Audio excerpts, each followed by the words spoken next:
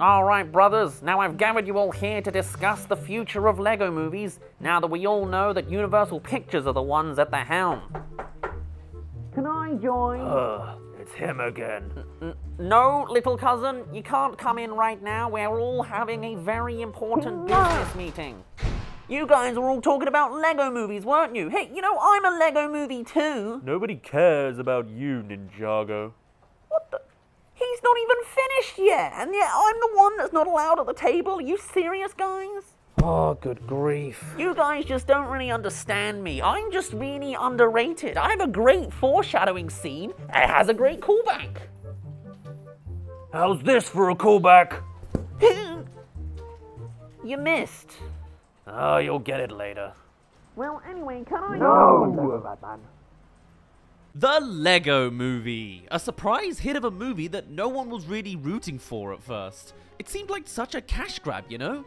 And yet little did we know the messaging behind this movie would be one that really strikes at the heart of kids and fanatics alike about how to properly handle playing around with Lego. And today we're tackling the scene that changed the Lego Movie.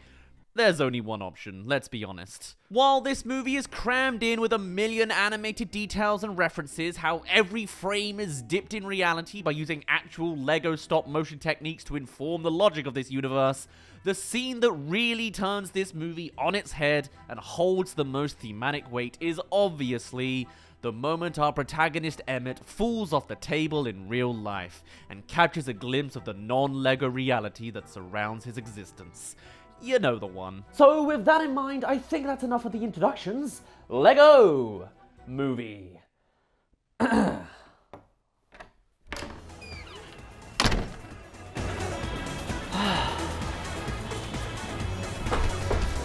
You want some context? It's kinda your classic fantasy hero adventure act, but with every Warner Bros. IP under the sun somehow involved.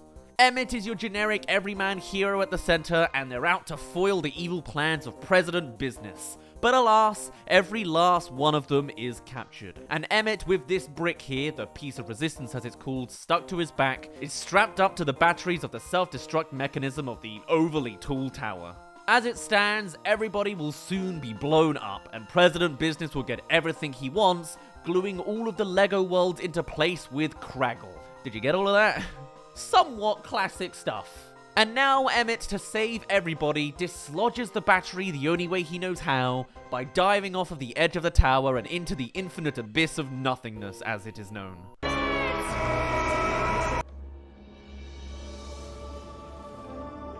The generic everyman, who turned out to be just a regular person after all, has sacrificed himself to save everyone around him. And as they commiserate and consolidate on the moment for a moment, they burst into action to save the day of the other cities out there. With a speech about how anybody, even the most regular of regular people, have the power inside of them to be groundbreakers. And I mean literally, break the ground, peel up the pieces, tear apart your walls. Inspiring the masses to make whatever they want. And yes, that does include from Charlie Day's Benny, which, by the way, I know everyone talks about the droplets of shower or the ocean animated in this movie, but I love how they have fully realized frame smears in Lego form for Benny's little outburst here. Anyway, finally, with all these pieces in motion, we return back to Emmet with... I mean, I guess that is to be expected, but it's probably a nice little nod to 2001's A Space Odyssey chucked in there. Plus, it's apparently confirmed by creators Lord and Miller that the build your own bricks revelation from the people is also a reference to the apes in 2001 A Space Odyssey as well, so it very much lines up there. And yes, they're still Lego pieces, just a little extra blurred. Am I just gonna keep falling forever?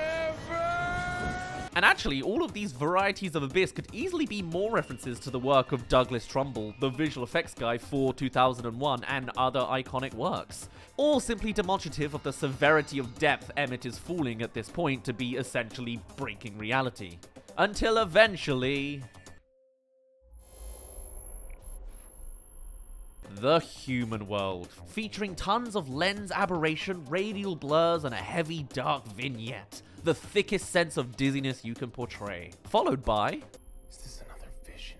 Now, I thought for the longest time this was his face distorted across the entire frame like a funky panorama effect, but I think it's just a super close-up. Either way, we're gonna start getting philosophical now, as in this reality, Emmet cannot move. He can only think. All of Bricksburg and all the other worlds have been meticulously built in real life, in the basement of some real-world house, and Emmet is the only one who has gained this perception. It sure is nice to finally lie down after an awful day.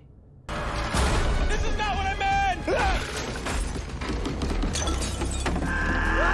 How did this happen? What in the world is that? It's adorable. And as Emmet comes to terms of what his eyes are seeing, the camera slowly eases towards him, realization setting in. It's not just that the environments have been built in this world, the story itself is man-made, as this child is saying Luigi's dialogue lines for him. Hopefully this doesn't curdle into a full-on existential crisis for the man. Uh-oh. No. No. Oh, no. Hey, don't eat me. Don't eat me. The motions are still pretty simple. A quick point-of-view shot as he spots Emmet on the ground, then the switch to Emmet's perspective of the response, a wide angle of him being lifted tiny against the scale of this world, and rising higher from the kid's view as he addresses Emmet and reveals a cheeky extra bit of set design blurred in the background. Hi, Emmet. Hi? Is this the man? The views between the two of them continue, Emmet's face moving closer in a controlled fashion, whilst the kid's face distorts around the edges of the frame thanks to the lingering dizziness. One is in their comfortable territory, and the other clearly is not. The power dynamic is stark, even if they're being treated as equal in behavior and composition. Upstairs. This mythological character we've been hearing about throughout the runtime of this film, clearly representative of a god for the LEGO inhabitants, literally from upstairs and crafting all that we've seen before us, typically. Revealing his appearance in teasing fashion with his first steps, then his shadow, then his legs, and finally himself, blasted with angelic white backlight to hide his face just that little bit more and make him seem more ethereal as he seems to the LEGO land. What happened? No. This is a disaster. And then you could recognize who it is. It's Will Ferrell, which isn't just a cheeky cameo appearance from a celebrity. He's been involved throughout this movie, as he's the voice actor of President Business himself. Linking all to the thematics of this movie that it's the same guy who wants to glue the world together who is standing above this LEGO landscape with the power to design in his ideals. What? Why is the dragon on top of the luxury condo development? Not to mention, he seems to have some of the ideals of President Business as well. Uninvested in the chaos of life and wanting organization. But why is it here? What is this all about? Well, I was just playing and... But this is dad stuff, okay? every beat of this movie, every colorful character, storyline, and eccentricism comes from this kid here just playing with the toys he's got around him. And that's the point. LEGO is a toy franchise that has reached the most amount of people ever for a toy company, I'm pretty sure. When someone repasted the core idea into a video game, it then became the biggest video game of all time, you know?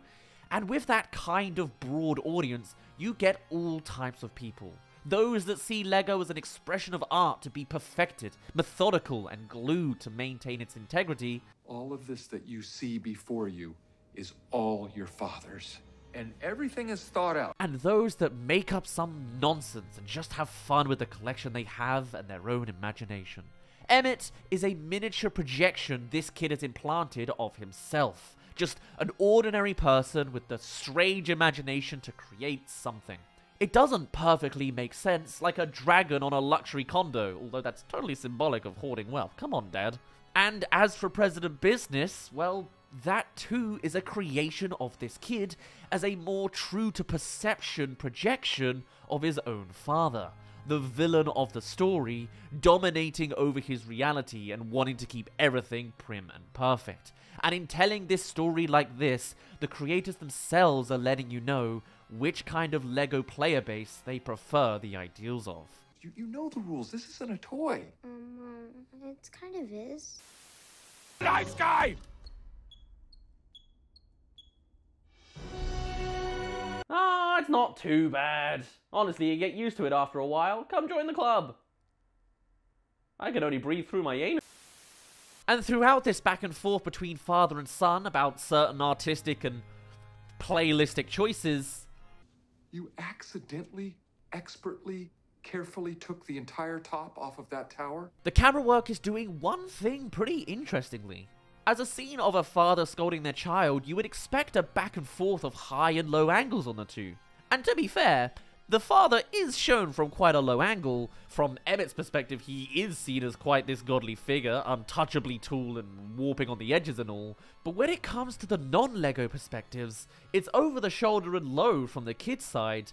But reverse the other way, this child is not being looked down on. The father may be venting about his concerns, but the movie is not on his side. The cinematography is not belittling him. In fact, the camera is placed so subtly at a higher angle, it's almost imperceivable. What a theme.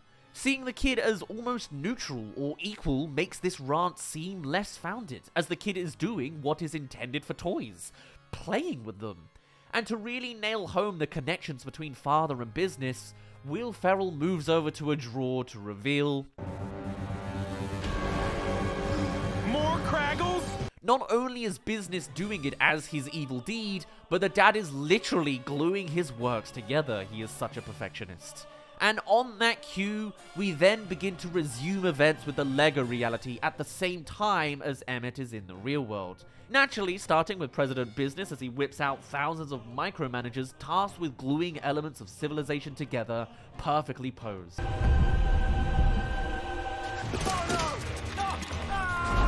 The father now shot like a slow-motion, ominous kaiju, destructive with every step as he is destroying this work through a certain lens, placing it solidly in place. Fire in the hole!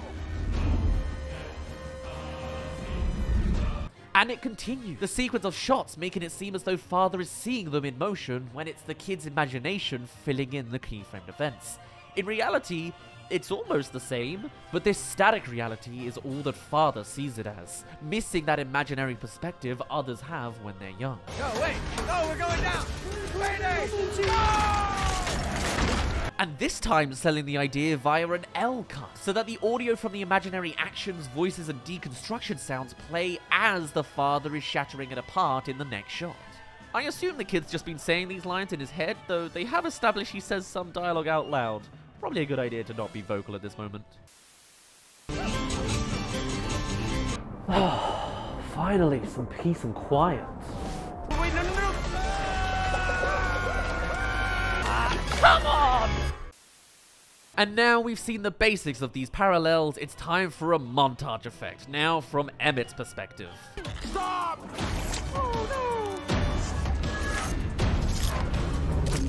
Since it's relatively boring content to watch a middle-aged man glue each brick piece together, it's much nicer to just trim across the details like an Edgar Wright sequence. Usually that means zooms on every quick shot, but this time it's just the one on Emmet's face. Still fun to observe all the same. And for one more match cut with a new spin of technique, we now get... There be too many micromanagers! What am I holding here? It's a battleship. No, it's a hodgepodge. The micromanagers are literally the father's micromanaging work, and so they too are animated on his IRL dialogue. He doesn't intend to play the part, but he is doing so. And to finalize this sequence of non-abstract horror, the father finally spots and targets Emmet himself. Got glue all over that construction worker. Stop it! Stop it! Stop it! It's a final goodbye on Emmet's part as he can only observe unmovingly from above as his friends are entrapped, and now will be actioned upon immediately himself. The piece of resistance! But there's a hint of hope, and after all this time, Emmet can perceive pretty clearly in this reality now, ready to hear the themes of the movie fed directly into his IRL-dipped ears. He is a ordinary, regular, generic construction worker, and I need to put him back where he belongs. But he doesn't care. It doesn't hit him anymore. He's already done his brooding over this revelation because it's also not that important. The very message the kid was trying to express in his playtime is that this random guy can be the hero. And Emmet believes it, knowing what step to take next if he just has the bravery and tenacity to act upon it.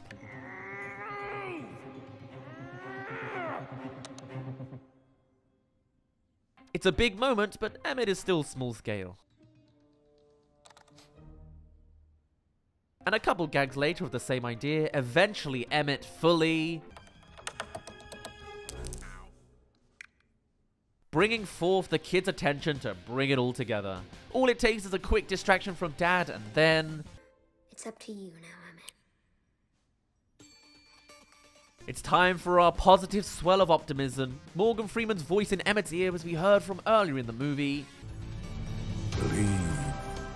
That was likely inspired by this poster when the kid was making up the story earlier in the movie. All you have to do is to believe.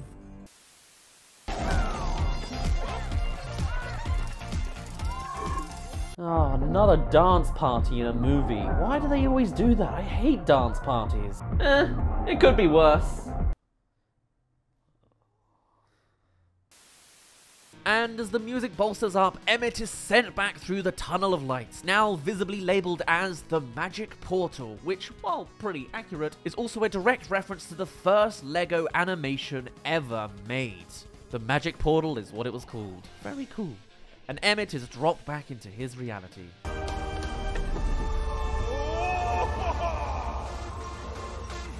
Transitioning us from the JPEGs of reality down to the occasional bricks of Lego to the stabilized swirling of lights. And as we cut to Emmet's close-up face, he finally emotes again from the default face of our dimension to the loosening twitches of animation. He's back in the lands of Lego. Fully empowered with the piece of resistance, the understandings of a master builder, and the background knowledge of his entire being, in reality, it is the child, Finn by the way is his name, actively choosing to resist against his dad's actions while he's away. The final battle can begin, as both an action sequence of Lego versus Robo micromanagers, as well as the conflict between an IRL father and son, and their disagreements on how to handle Lego and interact with each other. The story, it turns out, is more than just an action-adventure plot with all the Warner Brothers IP under the sun somehow involved, but a relationship drama between members of family. And it was all established in rapid succession with this scene here, that undeniably flips the entire concept of the Lego movie on its head, and leaves us with thematic messaging that strikes far more directly than any of us could have imagined. You might see a mess. What I see are people taking what you made and making something new out of it. Finn, did you make all of this? And as the father catches up and spots his own Lego reinterpretation, he too understands a perspective other than his own, finally seeing eye to eye with his son as Emmet gets president business to see eye to eye too. And it starts from this absurd twist. This was the scene that changed the Lego movie. Well, it was that, or the one where Batman threw batarangs for 30 seconds. Wham! Kazap! For now, my name's been Dazz, you didn't really care, and I'll see you in a bit.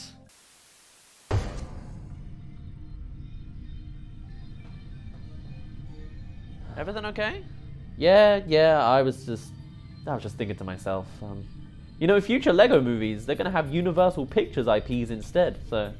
Oh, right. So that includes... That's Jaws, Jurassic Park, King Kong, Addams Family, The Minions, Fast and Furious, Shrek, How to Train Your Dragon, E.T., Megamind, Back to the Future, Kung Fu Panda, Madagascar, Prince of Egypt, B-Movie, Wallace and Gromit and the Were-Rabbit, Happy Death Day, I liked that one, Despicable Me, Scott Pilgrim, Monsters vs. Aliens, Happy Gilmore, Trolls, Yesterday, Ants, Peabody and Sherman, Boss Baby, James Bond, Pacific Rim, Secret Life of Pets, Curious George, Rise of the Guardians, Abominable, Love Actually, 50 Shades of Grey, Shaun of the Dead, Dawn of the Dead, Turbo, Shark Tale, Casper, Over the Hedge, Illumination's Grinch, Cats, nope, Licorice Pizza, The Purge, Coraline, 1917, I don't think they'll do that one, Bridget Jones, Home, Sinbad, The Mummy, The Bad Guys, Doolittle, Johnny English, Hop, Sing, Jurassic Park, Halloween, Spirit, Les Miserables, Mr. Bean's Holiday, Bruce Almighty, Hot Fuzz, The Croods, Flushed Away, El Dorado, Beethoven, Chicken Run, and Super Mario maybe. I don't know about that one. Damn, that's pretty interesting actually. I wonder where they'll go next. Yeah, Yeah. Yeah, I don't really know. Jesus Christ! Sorry, mate. I kind of got soaked up in the moment. I forgot about the whole faceless thing you had going on. I'm still making these sounds exclusively through my aim.